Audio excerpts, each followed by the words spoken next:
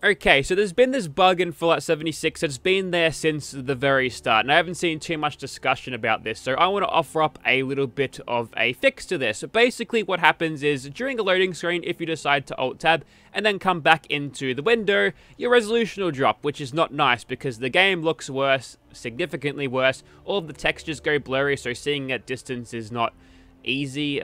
So if you've got this during nuclear winter, you're at a potentially huge disadvantage. That's not good. So let's go ahead and discuss how we fix that. Firstly, we'll just go ahead and simulate this. We'll just fast travel here, and then we Alt-Tab during the loading screen, and then we come back. And I'm not sure if Shadowplay picks this up, but the resolution has indeed dropped for me. And whilst we're loading back in, make sure we're not being shot at from anything. And we'll just stand up where there's a little bit of lighting. Or not, we can barely see her. That's fine. Now, what you want to do now is open up Task Manager, and to do this real easily, just go Control-Shift-Escape. Brings it right up, just like that.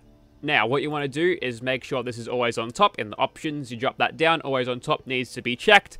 And then you want to click on Fallout 76, and that'll Alt-Tab you back in to Fallout 76. But since Task Manager wants to be on the top all the time, it'll bring you straight back out. So what you want to do is kind of wrestle around with that until...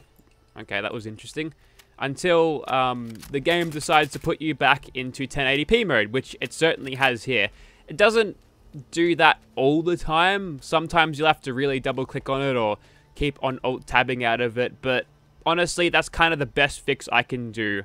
Let me know how this works for you, because I'm actually interested in, you know, squashing this bug once and for all. So whilst Bethesda might be working on that, we've got a potential fix using good old Task Manager.